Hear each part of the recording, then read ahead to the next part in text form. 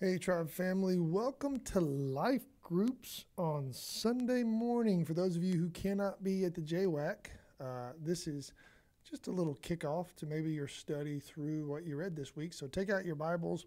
We're going to look real quick at Luke chapter 9. All right. Just a little conversation, a little talk about maybe what you learned in your reading this week. Hopefully you've been reading, and if you would, if you've been following with the Tribe Dailies and the midweeks and things like that on our YouTube channel. We also post on Instagram, but we know a lot of students don't have an Instagram page. They don't have cell phones, but your parents may let you hang out on the internet on YouTube.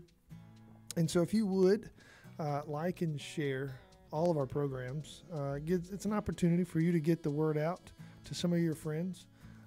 It's not the only way to share the gospel, because we would hope that you wouldn't just rely on us to evangelize and proclaim that Jesus is King. We hope that with your words and your actions and your attitudes and your behaviors, that everything about you is proclaiming the truth, that Jesus is King, who came and died to take away the sins of the world, come to take away the sins of his people. And you are inviting your friends and everyone that you come in contact with, you're inviting them to follow King Jesus, because he is the only true God. He's the only true King to follow. Everything else is false. Everything else is a lie. And everything else will ultimately lead to death. Period. Full stop. And I'm not saying that with, I hope you understand, guys. Here's the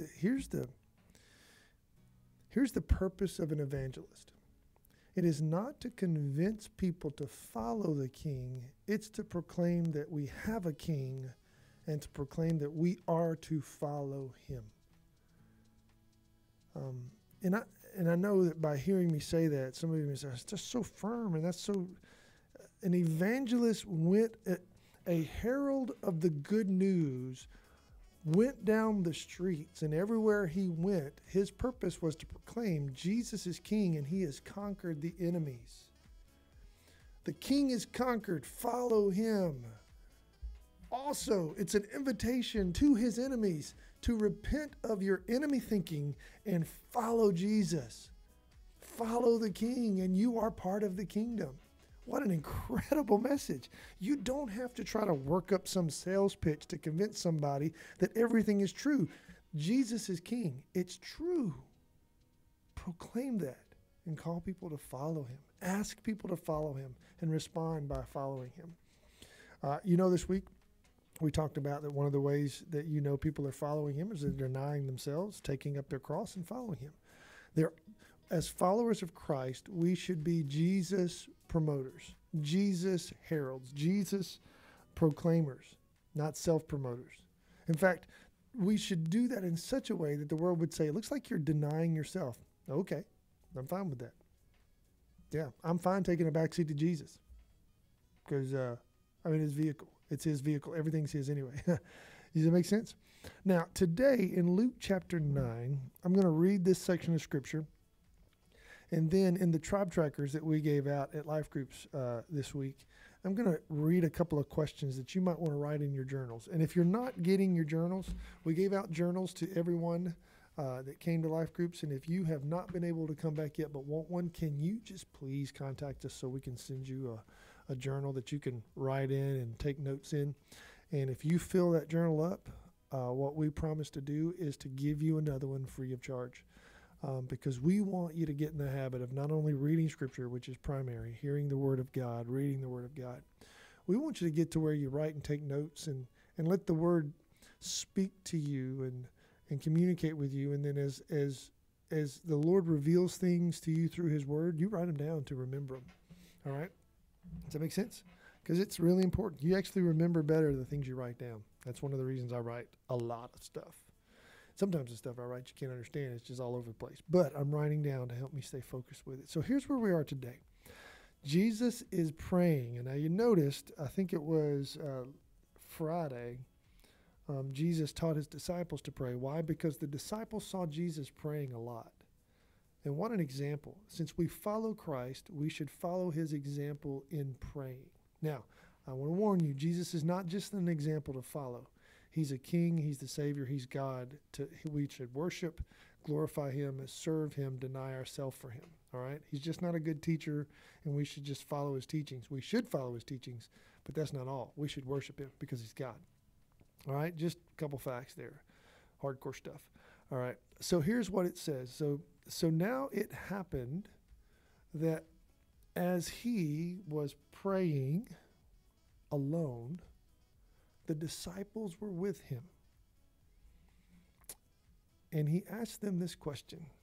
Here's the question Jesus asked his disciples. Who do the crowds, those crowds that gather around and follow him, and he brings the sick and they actually enjoy the food, and when he does a miracle and feeds everybody, they're just showing up like crazy.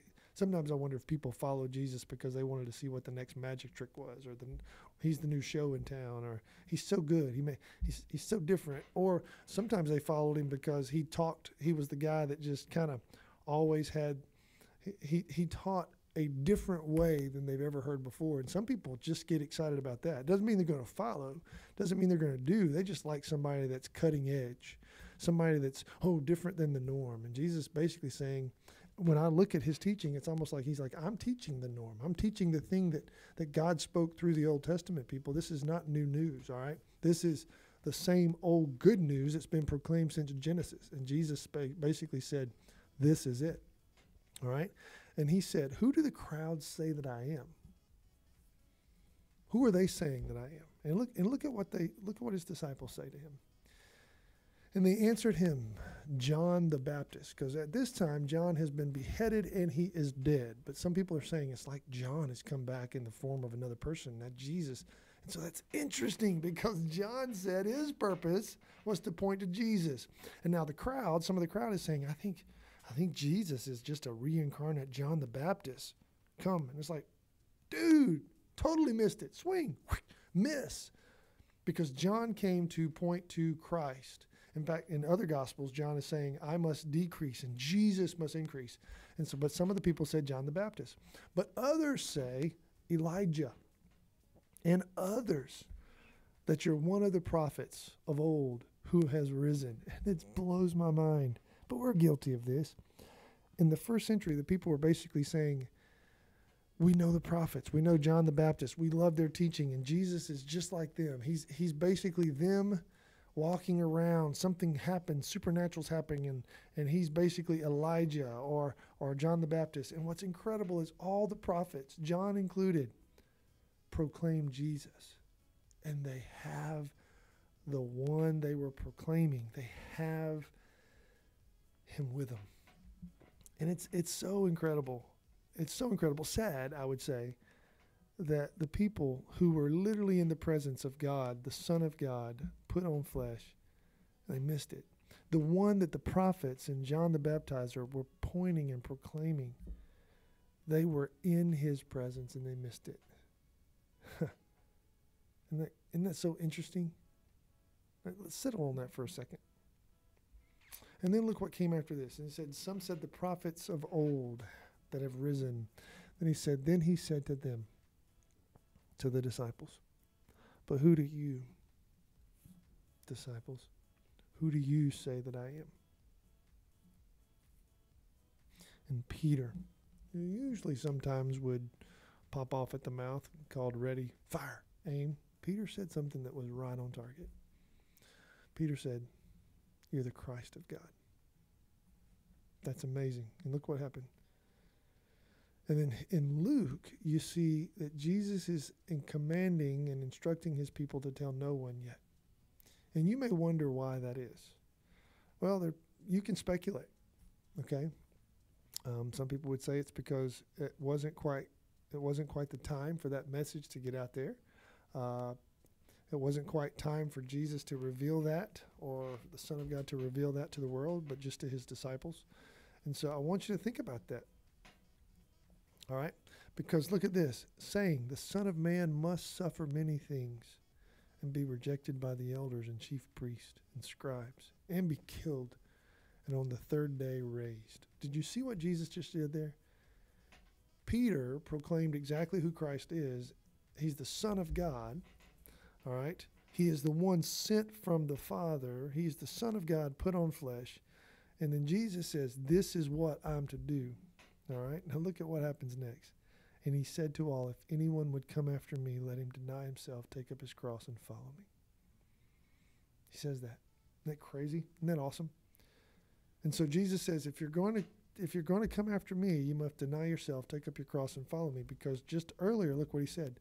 The Son of Man, Jesus, is saying, I must suffer. Whoa. And so he's telling you, if you're going to come after me, you must be willing to suffer many things. And Jesus said, and I'm going to be rejected by the elders and the chief priests, the influential people of the time, the elders and the chief priests, those who actually stopped teaching the law of God from the Old Testament's teaching, and they were actually adding to it. I guess probably to help people understand better, but they were adding to the message. And so what Jesus is saying, those folks are going to want to kill me. But on the third day, I'm going to raise from the dead. Wow, that's an incredible message. So here's the thing I want you to think about. As you continue looking over your reading, I want you to ask some questions, all right? In this section of Scripture, and I've got a low battery, so it might go dead on me here in just a second. And if it does, I'm sorry. In these sections of Scripture, you can ask the question, who wrote this passage? Dr. Luke. Okay, and who's he? He's a doctor. What was he? Who was he writing it for? Those kind of things you ask this question. What is the message of this passage that Jesus is teaching and showing us and revealing as he's showing us this event? All right, what's the message here? That Jesus is the Son of God. All right, and he came for a purpose. When was it written? First century? Early in the first century? What was the time frame? What was going on in that time of period? Because you have to understand what the Scripture means there before you can know what it means here. Then it says, where was it written? So when you look at the area it was written in, it kind of helps you understand how that message landed and looked in light of that time frame. Why was it written? What was the purpose of writing this? And Jesus tells you, his purpose is to proclaim that he's here to do the will of the Father. And then two more questions. How does this passage relate to the passages before and after? It's so important, students, as you study Scripture, to notice that. And finally, how can I apply this message to my life? So after you look at all of the information, the background information, who, when, where, whatever, then you go, whatever it meant for them, it can't mean something different for me. And then here's the deal. Then you follow that and you proclaim that. Oh, today in life groups, I pray you'd spend time looking over the Word, guys. Spend time seeing what the Lord has reminded you and showed you this week. And if you haven't read the passages of Scriptures, man, just stop today and spend time reading this week's reading. It's just a few chapters. You can do it, I promise, all right? I love you guys. Let me pray for you. Lord, today, help us to love your Word. Help us to obey your Word. Help us to read your Word. Help us to study your Word. Help us to understand exactly what you mean, that you meant as you spoke it then, because you're speaking it now. Help us to proclaim with our life that we believe exactly who you say you are, and we will do what you tell us to do, no matter what. In Jesus' name. And all God's people said, amen. Love you guys. I will see you Wednesday for midweek.